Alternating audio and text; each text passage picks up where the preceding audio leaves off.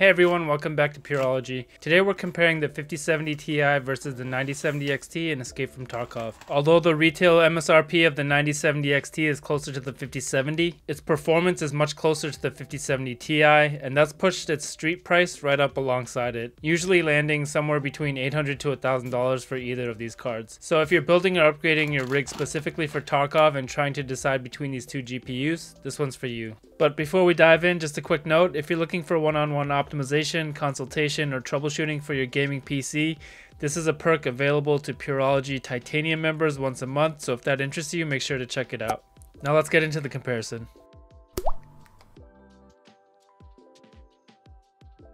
For this test, I was running my Ryzen 7 9800X3D tuned with the plus 200 MHz boost clock override and a minus 40 undervolt to get the most out of the chip. It's paired with 64 GB of DDR5 at 6000 sealed 30 with tightened secondary and tertiary timings. If you want all the tuning details on the system, check out the link in the upper right hand corner. Storage is handled by a Gen 5 Aorus 10K M2, and everything is running on a Gigabyte X670E Aorus Extreme motherboard.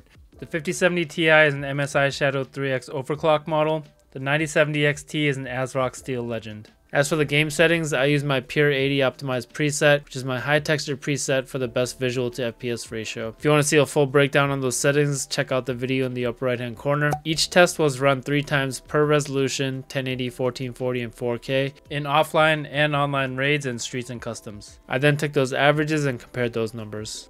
So let's get into the results. In streets offline in 1080, the 5070 Ti edges out the 9070 XT by about 4 FPS on average, but the 9070 XT actually has slightly better lows. In gameplay, both feel nearly identical. At 1440, the 9070 XT pulls ahead on 1% and 0.1% lows despite nearly identical averages. Again, both feel nearly identical. In 4K, this is where the 5070 Ti takes off, 32 more average FPS and a big win on lows. The 9070 XT struggles a bit here by comparison. While both cards will max out 1440, we can see the difference in raw power when we go 4K. Moving on to the online tests, in 1080, both cards are nearly tied across the board. You won't notice a difference during fights or movement. In 1440, same story here, performance is pretty much dead even. Either card handles it well at this resolution. In 4K online, the 5070 Ti clearly wins here with 18 more average FPS and stronger lows. Just keep in mind, neither of these cards are true 4K cards, so most users will probably be using upscaling, meaning DLSS or FSR, if running in 4K, and then that would essentially re-level the playing field.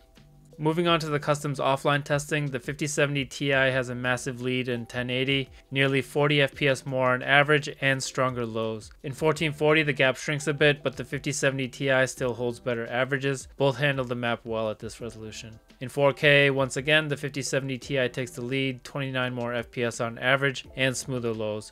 In live raids in 1080, surprisingly, the 9070 XT takes the win with 10 more FPS and stronger 1% and 0.1% lows. This translated to a smoother online experience. In 1440, the 9070 XT holds its lead here with better lows across the board. At 4K, the 5070 Ti dominates again, 30 more FPS on average and noticeably better lows. In 4K native, we can see the raw power difference. When it comes to temps and power draw, these two cards are pretty evenly matched. The 5070 Ti pulled an average of 218 watts across all tests and hovered around 61 degrees Celsius under load. The 9070 XT consumed slightly more power at 226 watts on average, but ran cooler overall, maintaining a 56 degree average throughout. So which one's the right one for you? On paper, the 9070 XT launched at $599 and the 5070 Ti at $749. That, in my opinion, would make the 9070 XT the no-brainer pick for a 1440 build, hands down. But in reality, neither of these cards is selling anywhere near their MSRPs. Most listings have them floating between $850 to $1,000 or more, with the 5070 Ti usually costing a little bit more than the 9070 XT. In Tarkov, both cards can easily max out the CPU at 1440 on high settings, so performance-wise, you're in great shape either way. The 9070 XT ends up being the better value overall since it's typically cheaper. It also supports fluid motion frames for for those of you looking to push frame gen. That said, the 5070 Ti is a bit stronger overall, and DLSS 4 is currently the best anti-aliasing solution in the game. I still need to test smooth motion in Tarkov and see how it stacks up against FMF, so stay tuned for that. So I think the 9070 XT, if it's cheaper, is a better deal. Sometimes they're the same price, and in that case the 5070 Ti is a better choice because it does have a little bit more raw power. At the end of the day, these two cards are essentially neck and neck when it comes to 1440 performance. Both are excellent choices for that resolution. The 5070 Ti does have a bit more raw power for native 4K, but realistically neither of these are true high performance 4K cards without upscaling, and once you enable upscaling like DLSS or FSR, you're effectively bringing performance back down to that 1440 range where both GPUs really shine. So if you're looking for the best value, the 9070 XT usually comes out ahead. If you're just looking for the more powerful option between the two, the 5070 Ti is the stronger card.